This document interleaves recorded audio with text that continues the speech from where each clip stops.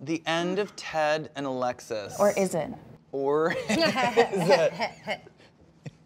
And he decides to open it back up.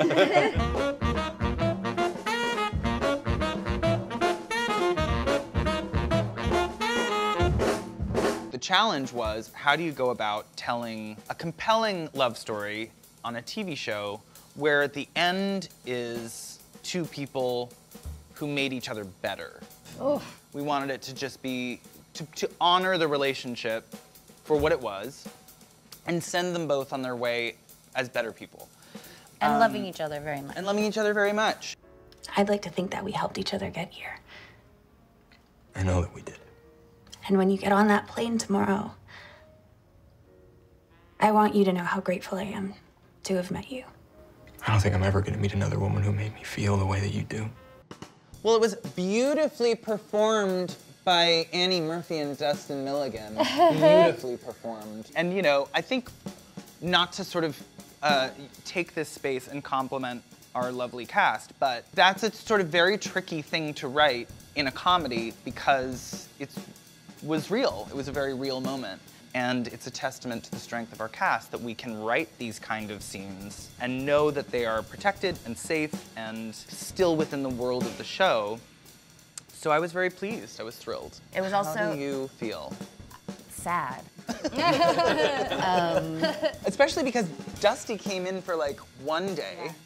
That's what I think helped the scene so much, is that was actually one of our very last scenes that we ever did together. So it was a goodbye for the characters, but it was also a goodbye for Dustin and me.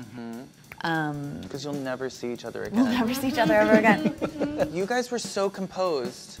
We were composed because I mean, I cried myself to sleep that night, but it was, I think it was important to the story that it not be a terribly sad goodbye, because it was both of them as mature or semi-mature adults making this decision that's full of love and full of respect and knowing for each of them that it's the right thing to do.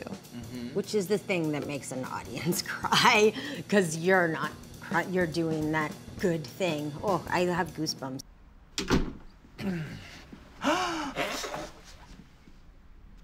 Are you happy now, David? Is this what you wanted? You look. I look like a cheese puff. The pendulum swing is Noah in a spray tan that is so horrifying. I mean... Orange as a Cheeto. Quite orange. What was so I heard good the word about tan. that episode is how serious you were. The more Very serious, upset. very upset, and I could, like, it was really funny. Well, it's not the first time on this show that my paleness has been, Hey, I've been called a vampire. When they were guessing who I was, a vampire, a ghost. No one wants to see these tiny boobies. No one, yes? spooky. Spooky. So. You've looked like a thumb. I have, well, when I read the thumb line, I was like, that is bizarrely accurate. I thought so too. I texted Dan. I looked at my thumb and was like, it's not wrong. If you put some... And I think you had shot in the morning and I was shooting in the afternoon. And coming into the lunchroom and then seeing Noah come into the lunchroom. I didn't know you guys were shooting that scene that day. And I was like, oh no! And Noah was like, in, I guess, a very similar mood to Patrick. He was just like, I don't want to talk about this. And like walked away from me and sat at a different table. And I was like, okay, all right.